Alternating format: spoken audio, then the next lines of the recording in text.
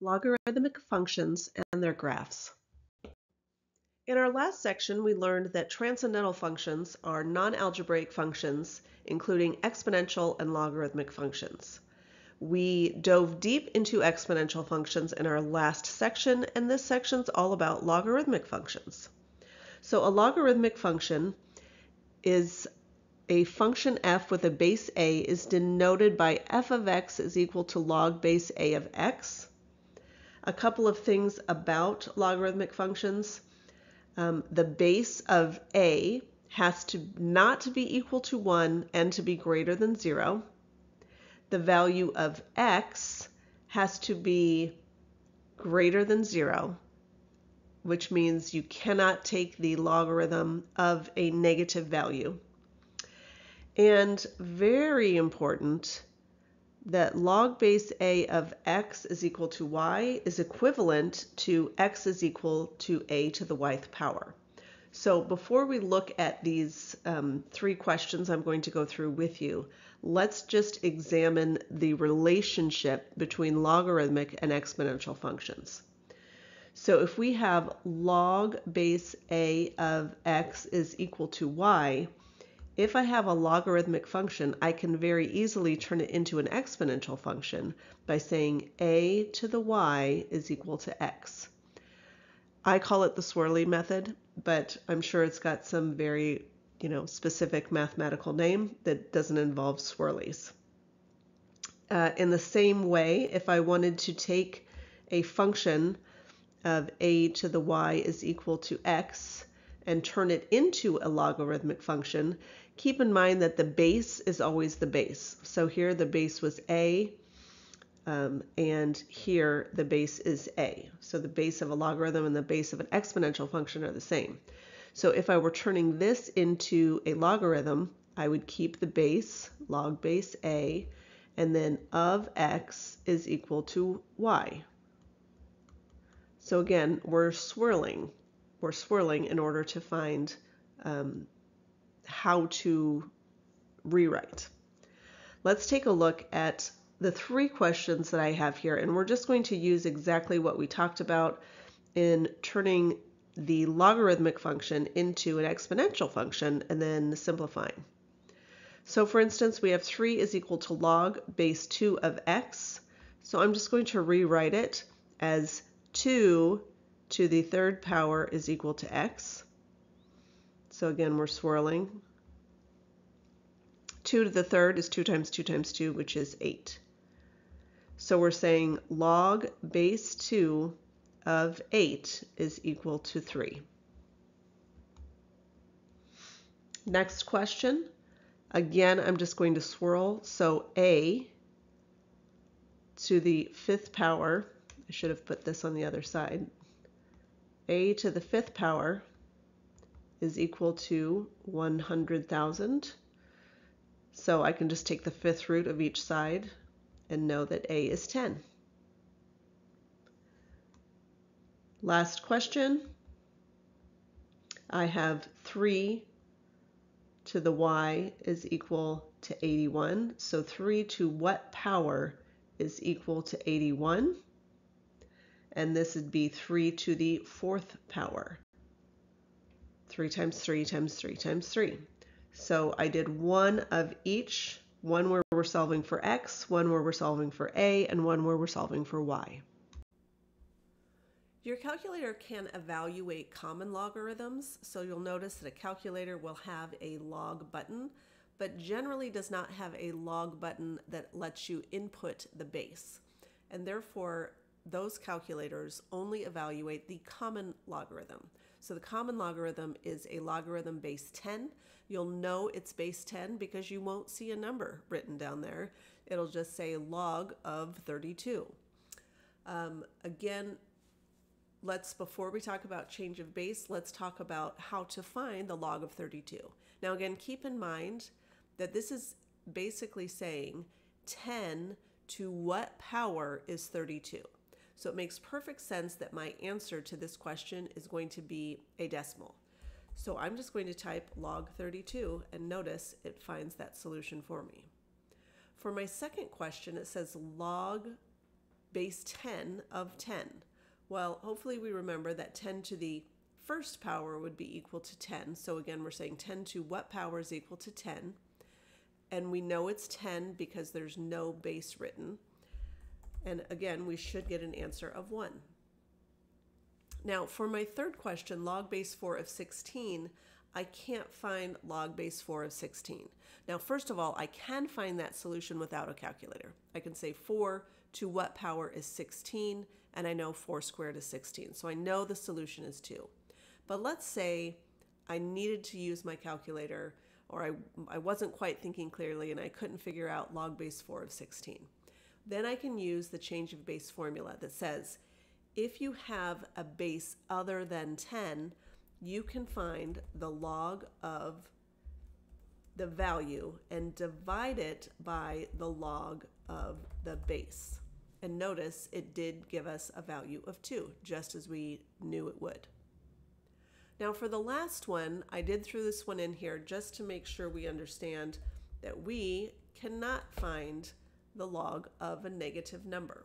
So the domain of a log function is that x has to be greater than or equal, just greater than 0. So it cannot be 0 and it cannot be negative. Let's take a look at a few properties of logarithms. So the first tells us that log base a of 1 is equal to 0. Again, we're just swirling. We're saying a to the 0 is equal to 1.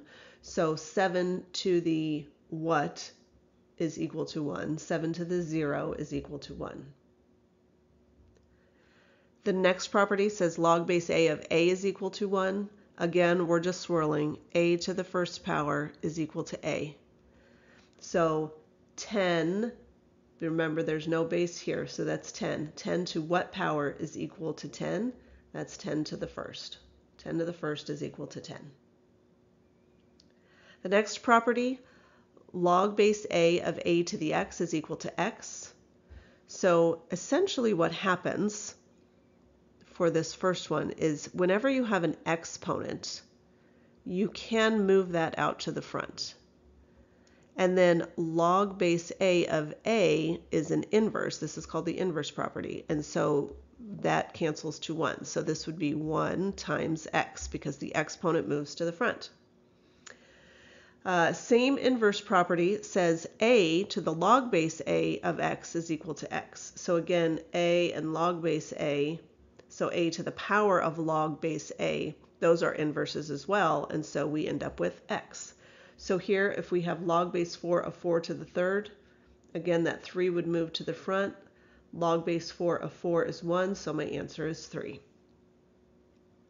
And lastly, we have the one-to-one property that says if log base a of x is equal to log base a of y, then x must be equal to y, which of course tells us that the graph is one-to-one and would pass the horizontal line test and so forth. So log base 2 of x squared is equal to log base 2 of 9. So this is x squared is equal to 9 is how I could use that property.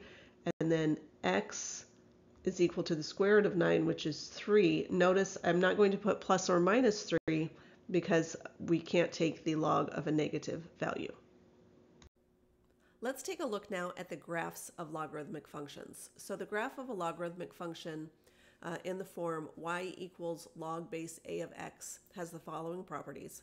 And notice I'm just graphing y is equal to log base 10 of x. So there's no log there, so I'm just doing log base 10 of x. But it would be the same if a were some other value. The domain is 0 to infinity, so notice nothing to the left of the y-axis. The range is all real numbers. Again, we can see from negative infinity to positive infinity. The x-intercept is x is equal to 1, so 1 comma 0. And it's increasing from 0 to infinity, so over its entire domain. It has an asymptote at x equals 0, which would just be straight up and down. It's continuous over its entire domain, and it's one-to-one, and look at this. It has an inverse of y is equal to a to the x power. So I'm going to use y is equal to 10x, and I want you to take a look at those two graphs.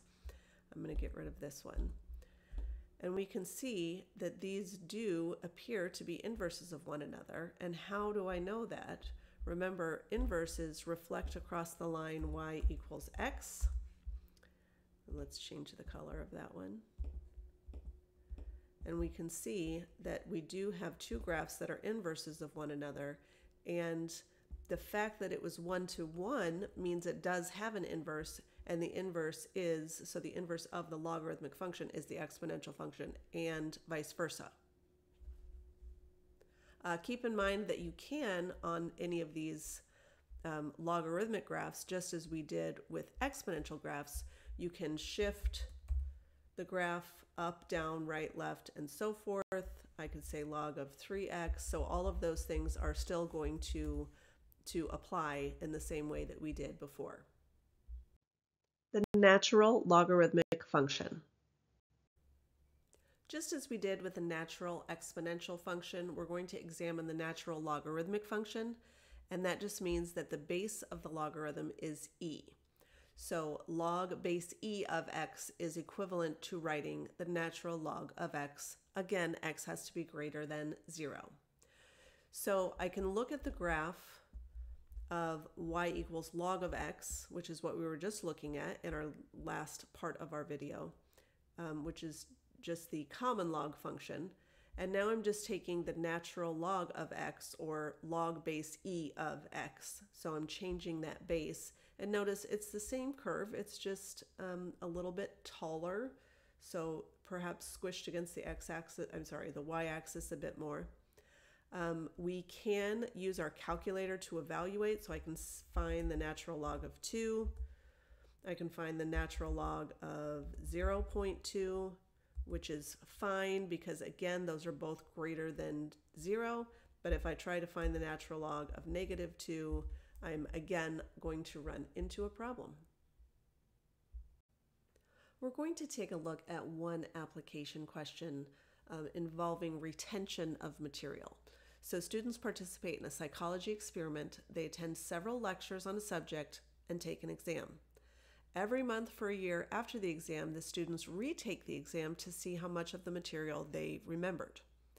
So they have created a natural logarithmic model using those values. And again, we could, if we had data, come up with a natural logarithmic model just as we did with the linear regression model. But they have already done that for us, and they said, here's the function, f of t, where t is the time in months after the student has taken the exam, is equal to 75 minus 6 times the natural log of t plus 1 for 0 is less than or equal to t is less than or equal to 12, so from 0 to 12 months. So we can see you can see a very small portion of the graph, but it would basically go to 12.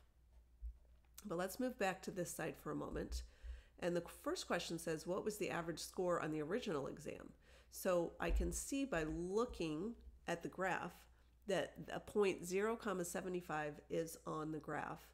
So really what we're saying is the average score on the original exam, or the average score at time 0 months after the original exam. And I could also say f of 0 so that it could calculate it for me. So I can either look at the graph or have it calculate it for me. The second question says, what was the average score at the end of 6 months? So again, if I wanted to scroll over to 6 months and try to look for a number here, I could do that. But it makes much more sense to do f of 6. And again, it's going to give me that same value, 6, and then 63.32, etc. And you don't have to worry about trying to have a steady hand. Up next, we're going to take a look at the properties of logarithms.